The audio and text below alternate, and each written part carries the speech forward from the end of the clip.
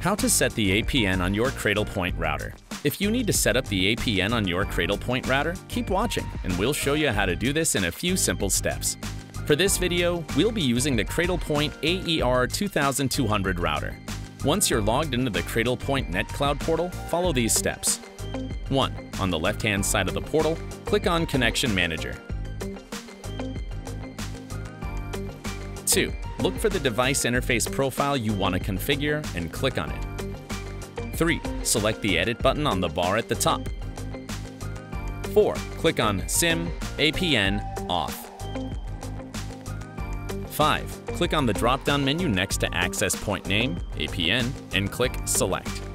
6. Type in the APN and click Save. You should see a pop-up window with the message Settings were successfully saved.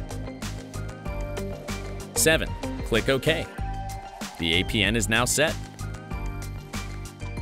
Thanks for watching. Don't forget to like and subscribe, and let us know what other videos you'd like to see in the comments below.